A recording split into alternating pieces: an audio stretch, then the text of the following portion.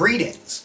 Whether you're just beginning your adventure in jazz or if you're an established artist, listening to high-quality musical selections is absolutely essential if you would like to progress as an artist.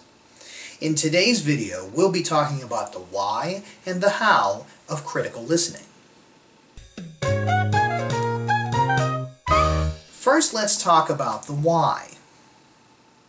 There's an old proverb that goes like this.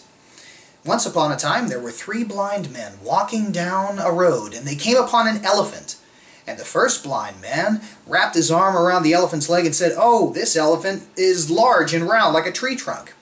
The other 2 went up front, and one grabbed a tusk and said, "No, the elephant is sharp and pointy like a spear." And the third one grabbed the trunk and said, "No, the elephant is twisty and wriggly like a python." And you know what? All 3 of them were actually correct. But none of them had the big picture. Listen, you can look things up online. Your teacher can write things out for you. You could get textbooks. You can get music. If you are reading something or looking up or just taking advice from someone, that's fantastic. But it will not have a place in the universe.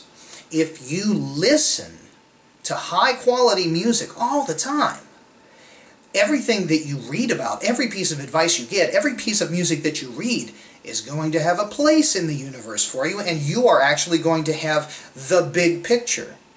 Otherwise, everything that you and I would study, or you and your teacher would study together, will just be little pieces, parts, and like a little puzzle piece, but you wouldn't have the entire picture of it. Now, here's the how. A friend of mine in high school went to France as a foreign exchange student. And when he came back, boy, he was speaking French fluently. And I said, "Ron, how did you manage to get so good at French?" And he was there for 6 months. He said the first week was absolute mayhem. He hardly understood a thing. But after about a week, because it was around him all the time, on the news, on the radio, everybody at the breakfast table, everybody was talking and speaking French all the time. He was utterly, utterly immersed in it, and he became fluent by osmosis, more or less. This is the way you have to do it. High-quality listening needs to be a complete immersion. If you just sort of dribble and drabble it, it's not going to get into your subconscious, and you will not be able to speak the language.